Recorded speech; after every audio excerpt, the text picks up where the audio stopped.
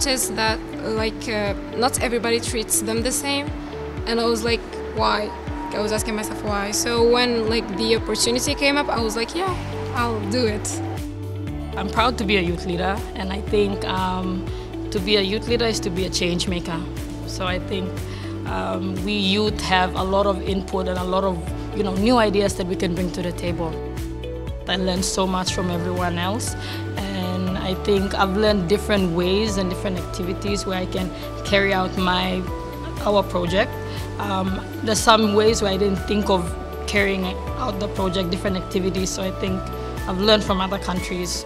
So I want to bring people with intellectual disability and people without disability coming together and working together so that no one would feel left out.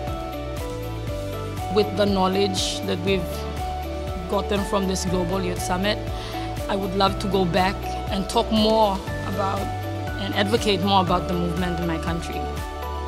We saw this year that by doing inclusive actions in our school, our students have become inclusive.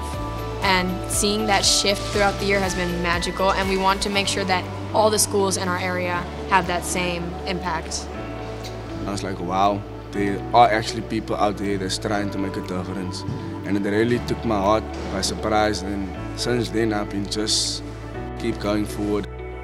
Youth leaders are passionate and dedicated to make a difference in their communities.